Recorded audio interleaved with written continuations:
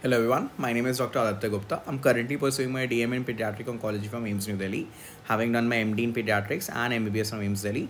In this video, we'll be discussing about retinoblastoma from your NEET PG point of view.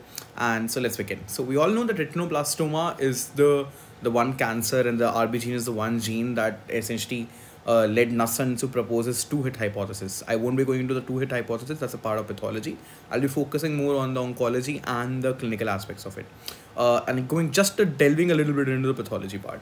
So RB we know is a tumor suppressor gene. So essentially what Knudsen essentially said was that you require two hits to occur.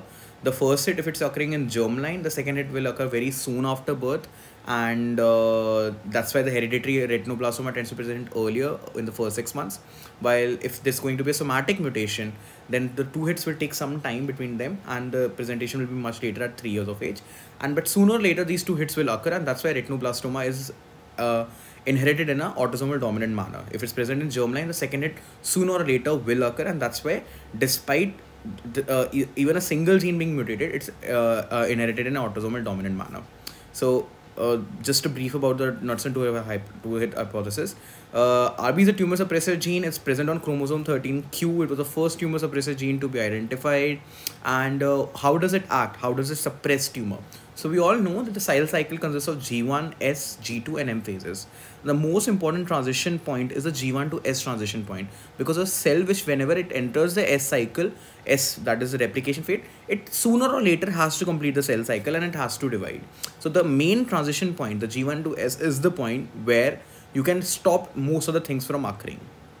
And here something called as E2F and cyclin. E2F is a factor which with cyclins are essentially which propagate the cell cycle, causes this transition from G1 to S. So causes the cell cycle to progress. So a tumor suppressor gene obviously will cause the cell cycle to get suppressed. And here this is where retinoblastoma gene or the RB gene comes into picture. The RB gene results in formation of a RB protein. This RB protein engulfs E2F. If it engulfs E2F, obviously the G1 to S transition won't occur. And when the cell cycle transition has to occur, despite RB being present, then cyclin D acts. Cyclin D will inhibit RB. Cyclin D will actually in fact cause phosphorylation of RB, and that will prevent retinoblastoma, the RB product, from engulfing or making a complex with E2F. E2F will be released and it will cause this G1 to S transition. Hopefully this is clear from this. I'll ask you a question. You have to reply in the comment section. Cyclin D is present on which chromosome? I know this might sound tough right now, but remember a lymphoma. I'll even give you the hint of that lymphoma. Mantle lymphoma. One chromosome is chromosome dash, another chromosome is chromosome 14. And 14th chromosome has, as we all know, 14th chromosome is a hemoglobin heavy chain. So that's how you can remember things, if you link things up and everything. Anyhow, let's move on forward. About the 100% of the 100 cases that we see of retinoblastoma, around 40% are hereditary, 60% are sporadic, or the sporadic cases will occur because of the somatic mutation. By somatic, I mean they're not present in germline. They'll be present only in the retinal cells. Okay, 40%. By 40% hereditary, I mean the mutations will be present in the germline. They will be present in the germ cells of the parents. Having said that, it does not mean the parents by themselves will have the gene. It is only the germ cells that carry this mutation. So 15% cases are familial. 20% will have de novo, like by itself mutations in the germ cells of those particular parents. Okay, so 40% cases are hereditary, 60% are sporadic. It's inherited in an autosomal dominant manner. I have explained the Knudsen two-hit hypothesis in brief. So the difference between germline and somatic this is where the most important difference comes. So just somatic, when there will be a somatic mutation, somatic means soma. Soma means those particular cells, that particular tissue only. So in somatic mutation, the mutation is present only in the retinal cells. So if they are present only in the retinal cells, it will be mostly be unilateral and unifocal. It will occur in only one eye. But when it's germline, it is present in entire cells of the body, right? And first manifestation most commonly is in the form of retinoblastoma. It will more likely to present with bilateral retinoblastoma. If it's presenting with unilateral retinoblastoma, it is more likely to be multifocal. So that's how we decide whether the retinoblastoma is hereditary or sporadic. So if I see a child and I evaluate the fundus of that child, I won't, obviously the ophthalmologist will evaluate the fundus of the child, and he sees a unifocal single mass, it's most likely, and in a single eye, it's most likely to be sporadic. But if I see bilateral retinoblastoma, or if I see in one eye but multifocal, it's more likely to be hereditary, or the mutation is basically the mutation is occurring in the germline and present throughout the cells. When the mutation is only in the somatic, it's present only in the eye, then you don't have you don't have risk of getting other malignant neoplasm.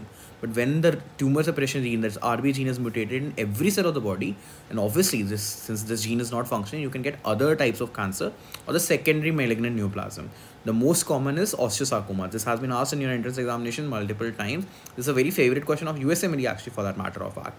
So the second most common in a child who has germline RB mutation or a familial retinoblastoma child, the second most common cancer. So basically initially they will present with retinoblastoma, and at 10 or 12 years of age they might end up having osteosarcoma.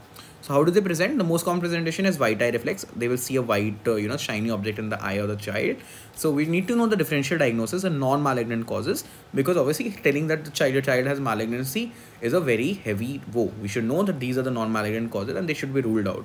The most common ones are the infectious ones, are the toxocara, the persistent PPHP, the Coats disease, the retinopathy of prematurity, congenital cataract.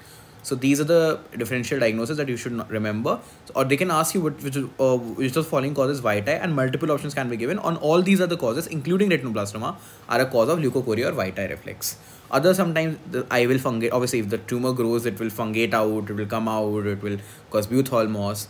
And sometimes if the Mets are there, the presentation of Mets can also be there. So if the Mets have occurred to the bone, there will be bony pain. If the Mets have occurred in bone marrow, there will be bone marrow failure, there will be anemia, thrombocytopenia. If it has penetrated and gone into the CNS, seizures can occur, raised ICT can occur, and things like that. If it's falling down from retinoblastoma from the lymph node, it goes to preauricular and cervical, then can be cervical and preauricular lymphadenopathy. Now, how do you treat? So we can treat all the three modalities are used. You give chemo, you give radiation, and you surgery. So the preference is, first we have to preserve the vision of the child. If vision cannot be preserved, we have to preserve the orbit eye of the child, essentially, in order to decrease the cosmetic complication. And lastly, the one thing that we definitely want to preserve is the life of the child. Okay, understood. So first thing that most commonly the systemic chemotherapy consists of 3 drugs: carboplatin, etoposide, vincristine, radiation to the particular eye, or surgery in the form of enucleation. Now, you don't need to remember the exact details. Reese-Ellsworth classification initially was used. Nowadays, it's redundant. You must have read it in Hopta. I won't go into the details. I don't think so. Reese-Ellsworth is going to be asked because it's now redundant. Instead, now we have for extraocular RB, international risk stratification and international retinoblastoma or staging system, IRSS staging system, and for intraocular retinoblastoma we have international classification of intraocular retinoblastoma. I won't go into the details because I think they are way too detailed and would not be asked in PG entrance examination. So thank you and have a nice day.